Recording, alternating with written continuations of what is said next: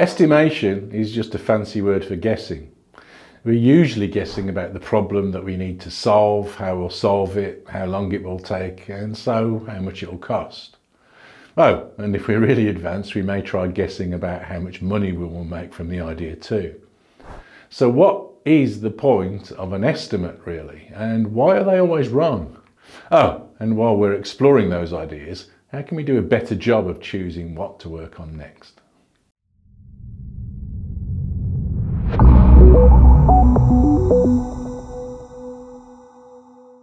Hi, I'm Dave Farley, welcome to my channel, and if you haven't been here before, please do hit subscribe, and if you enjoy the content today, hit like as well. We can estimate all sorts of things, but they are by their nature always just predictions of the future, and so just guesses, and all are deeply prone to error. We can't really know how much money our killer idea will make, or how long it will take us to build the software that's new in some way. If your aim is to create great software products, this is always an incremental progression. Great product ideas in reality don't spring fully formed from the mind of some genius. They evolve over time in a series of steps and get better and better until they are great. This stuff is really difficult to predict. Mostly in software, when we discuss estimates, what we're really talking about is estimates that help us to decide whether or not we should do something.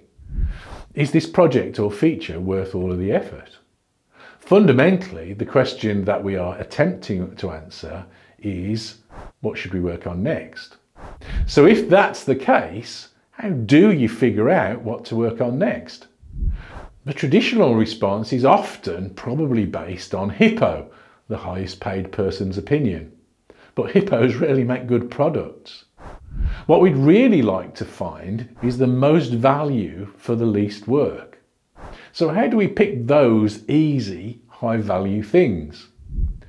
I have a simple tool that I've been using and recommending for some years now that I think really helps us to focus on this question. Sometimes though, the wins don't always come from where you expect. I had a long-term client, a big company doing complicated things. I'd been working with them for a couple of years, and one of the people that I was enjoying working with quite a lot was their lead product owner. He was a big lean thinking proponent within the firm, but was struggling to help the product owners that worked for him to establish a leaner approach to product ownership. They were struggling with big, over-complex estimations, the feeling of the need for certainty, not feeling confident to make a choice unless they had detailed plans in place with estimations for the work and the cost of the work, as well as detailed market research and guesses about the value of the features being discussed. We were discussing all this and how much work was involved and how to do better, when I remembered something that I had learnt from my friend Jeff Patton, a kind of informal qualitative planning tool that works really nicely to visualize the planning problem. My friend, the product owner, loved this. Subsequently, its adoption made a huge difference in improving the planning process for his organization and helped the product owners to focus better and more easily on the features that really mattered to people, and so ultimately delivered better value to their customers. This approach helped them to prioritize things much more easily and with much less work. By now, I'm imagining you imagining some big complex tool, but that's not it. It is really simple. Simple enough, in fact, that you can remember all of the details that you need to know to be able to use it next time you're doing some planning. Let me pause there to thank our sponsors. We're fortunate to be sponsored by Equal Experts, Tricentis and Transfic. All of these companies offer products and services that are well aligned with the topics that we discuss on this channel every week. So if you're looking for excellence in continuous delivery and software engineering, click on the links in the description below to both support our sponsors and for you to maybe learn some things that might be interesting to you. Mostly, as a species, we are rubbish at predicting the future. So planning is always difficult, and plans are always wrong. though the good ones can also be useful. So we need some tools to help us to do a better job than simply just guessing, some kind of structured guessing maybe.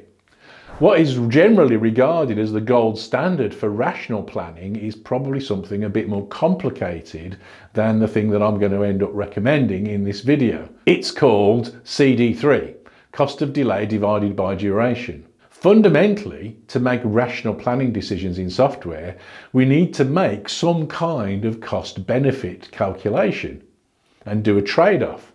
How do we maximize the benefit to us for the minimal costs? There are lots of organisations that don't work this way. These are really cargo cult kind of organisations. They only see the costs and so always organise their work to minimise them.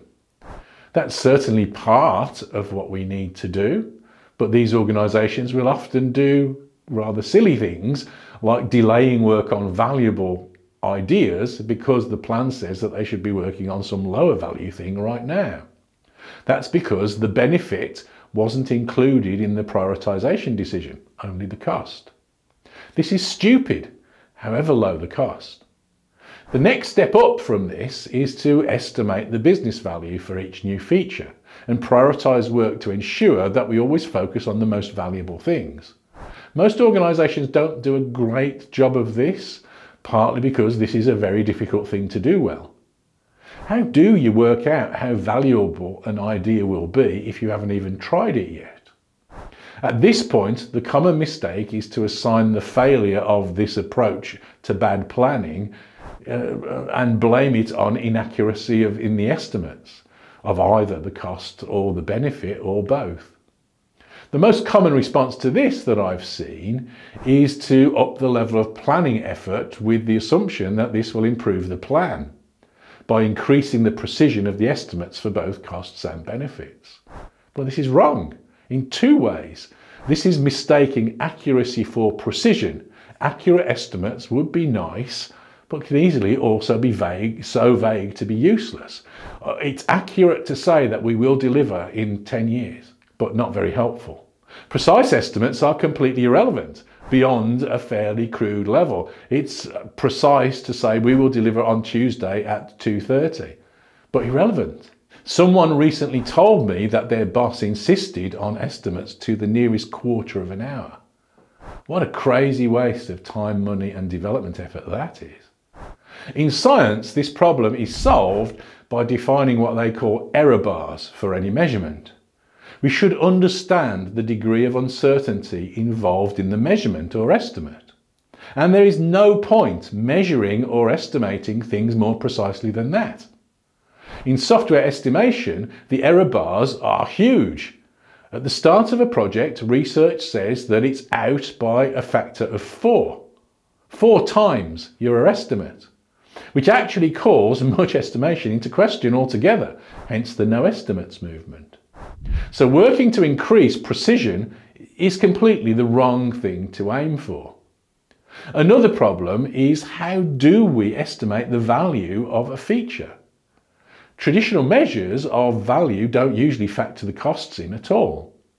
Most development organisations can't even tell you if a project paid for itself even after the project has finished, let alone before it starts. The mathematical model is simply wrong, however accurate or precise the estimates, because we're missing a whole important dimension in guessing the value: time. Which feature should we build first? This one that will cost 3 weeks but will ultimately have a business value of 2 million, or this one that will take 5 days and ultimately have a business value of 100,000? Well, obviously 2 million is better than 100,000, so option 1 is better, right? Well, that depends on what ultimately a value means in those statements. If ultimately for option 1 means 10 years and ultimately for option 2 means 1 month, then after 1 year option 1 is worth 200,000 and option 2 is worth 1.2 million. Another kind of problem with all of this is, what about option 3 that will take 5 days but has 0 value for customers? Obviously this is a no-brainer. We don't want to do this one, except what if this is a regulatory change? And as is sometimes possible with such changes, what if there's a fine every week that this change isn't in place? How do we calculate the value of that feature to prioritise stuff? We're missing several important things here, and those things are what CD3 helps to solve. Instead of asking, what is this feature worth? The much better question is, how much does it cost us not to have this feature per unit of time? Now we can see the real costs of going more slowly.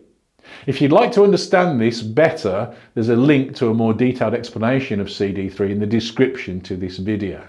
The problem with CD3 though is that once again it still relies on us coming up with a guess for that cost of delay, and it's easy for us to fall into the trap of being over accurate and over precise in our guesses. Great if you can calculate this, not much help if you can't do that very well. As I said, predicting the future is difficult. At heart, I'm a pragmatist, and so in general I like simple solutions to things. So let's look at this simpler, more pragmatic alternative. It starts by asking yourself two questions about each feature that you think you'd like to deliver. First, how much do you think your users would value this feature? Do you think that they would think it was worth a beer, their monthly salary, a holiday, their car or their house? And then ask yourself, how much is it going to cost to build it?